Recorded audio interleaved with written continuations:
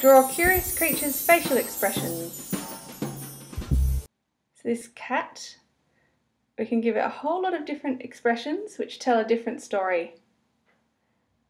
So I use pencils and just put a simple cross for where the nose goes, and then the eyes are in line with that.